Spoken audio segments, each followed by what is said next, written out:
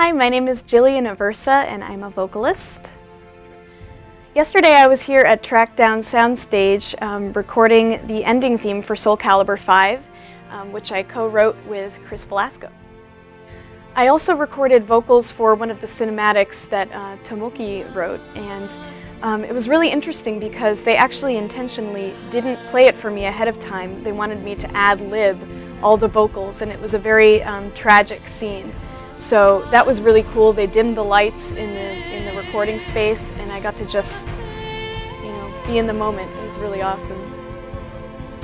I actually made up a language for this. They told me to not have it sound like Latin, so I tried to do something that was a bit Italian, but with other sort of influences from other languages mixed in.